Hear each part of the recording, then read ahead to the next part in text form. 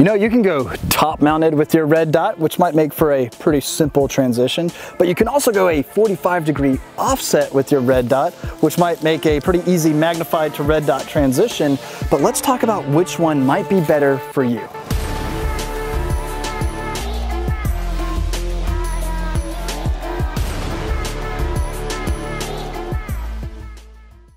Welcome back, everybody. Clint here today with Classic Firearms, here to talk about how 4 is none, but 5 is 1. Because I've got 5 sighting solutions on my high-end build that you see right here that we're currently giving away with 2 other rifles as well, so don't miss out on that.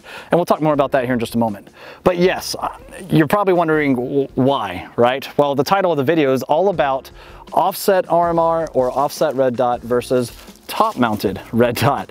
So yeah, I've got 1 optic, 2 optic, 3 optic, iron sights for my 4th sighting solution, and even the ACOG has an iron sight built in here. So that's 5 sights.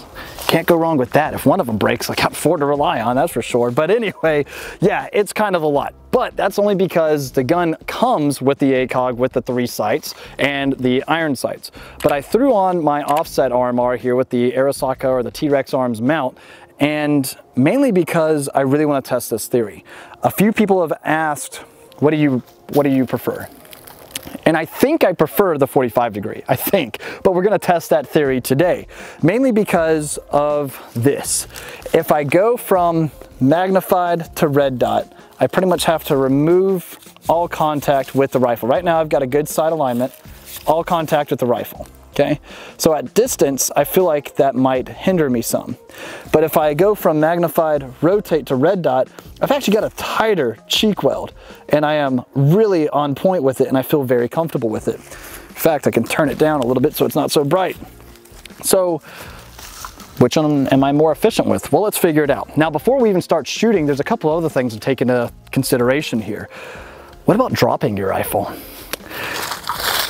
I don't drop my rifle much, but when I do, I expect that it might fall like this, or it might be my sling that breaks or something and it just goes muzzle into the dirt, and that kind of sucks, right? Just, you know, pull the trigger and send all the crap flying, it'll be fine. Don't, actually, just make sure your barrel isn't obstructed with any debris before you pull the trigger. But anyway, if I drop my rifle on the side, that might damage the optic, but it might actually protect my primary optic, right? Which also makes me think, well, if it's top mounted to the primary optic and it drops straight down, it's my RMR taking a majority of that force and a majority of that hit, and my primary optic maybe will be okay. It depends. Then again, we're also talking about Trijicon products here, which, not sponsored by Trijicon, they can take a beating, all right? So with all that being said, ergonomics are kind of going to be a big deal here. What if I need to go left-handed or go, you know, weak shoulder transition and start engaging closer up targets? Would I be able to do that with a top mounted? Easy, right? I can still go magnified, top mount. But what about my 45-degree? Yeah, I can. It's not near as comfortable, but I can still do it if need be. So let's go ahead and just test a little bit here. Right now we are clear. Let's go ahead and load up a magazine, and let's just try a couple of drills.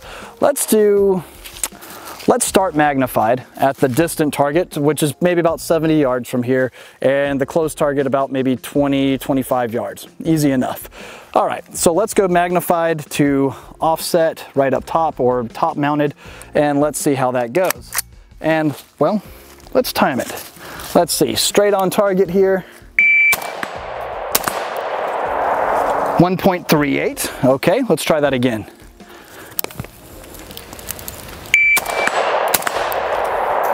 1.02, and let's try it one more time. Best out of 3, 1.02 is my time to beat here. Just a little warm up, it's pretty fun anyway. 1.06, so 1.02 is my time to beat. Now let's see if I can just rotate the gun going from magnified to 45, and let's see if I can engage the target any quicker.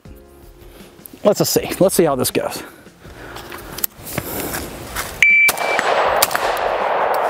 .02. That was my first time with that one, so let's try it again.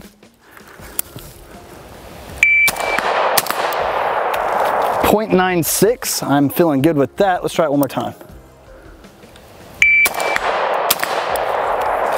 1.10, so 0.96, just under a second for just rotating the rifle and going to my 45 degree. What I feel like is happening when I go from magnified to my top mount RMR is I'm kind of having to go from this close eye relief that the ACOG demands to right here, and I'm like, okay, where is the dot? There it is.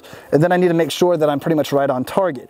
If I were to hold the gun, go from magnified to top, and engage that same target, I think it would be rather easy. Too easy, in fact. So let's try going in the reverse. We know so far I'm favoring the offset, but let's try to go from red dot to magnified, and let's see how we can do on that. So again, let's try top mounted, and let's see how we go. I felt pretty good about that. 0.99 even. All right, cool. Let's try it again.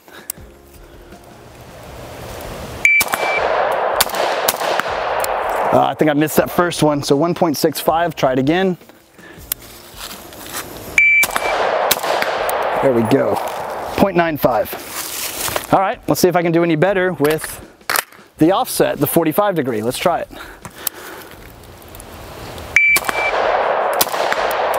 Yeah, I had to hunt for it a little bit more, 1.26.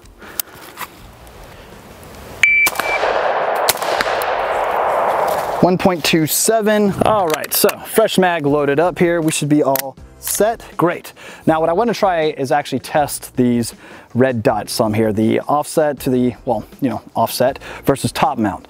So I want to do 4 shots fast as possible at, I want to say about 60 yards or so here, just to make sure that I can actually hit the target quickly with the red dots. And I have a feeling I'm going to prefer the offset, mainly because of that, the cheek weld, which I think is going to help quite a bit, versus not having much of a cheek weld, but more of a chin weld for the top mount, which isn't as comfortable. Well, let's just see, 4 shots fast as possible, 4 hits fast as possible. Let's try it. Top mount. There we go, 4 hits, 1 miss, 2.83. Let's try it again.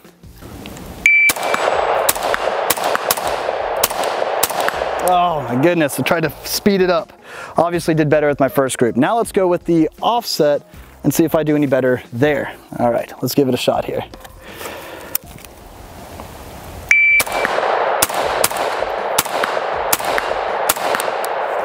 Not much better, 3.80. Let's try it one more time here.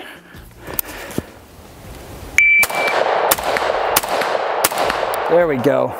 Slow it down some, you do good, 2.28.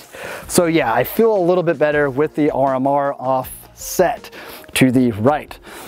Now, as far as shooting comfortably, let's just try this here at distance, shooting left-handed here.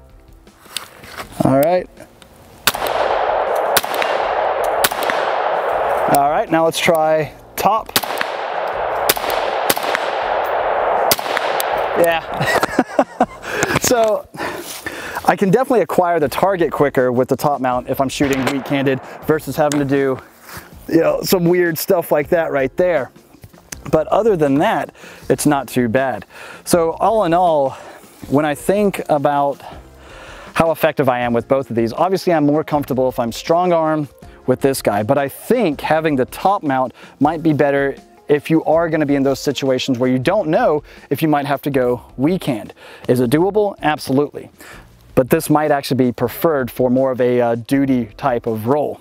Competition, sure, but personally I think I'm still gonna roll this on even my Mark 12, I think, with the magnified optic and that on the offset. Again, just being able to roll the gun just feels a whole lot better to me.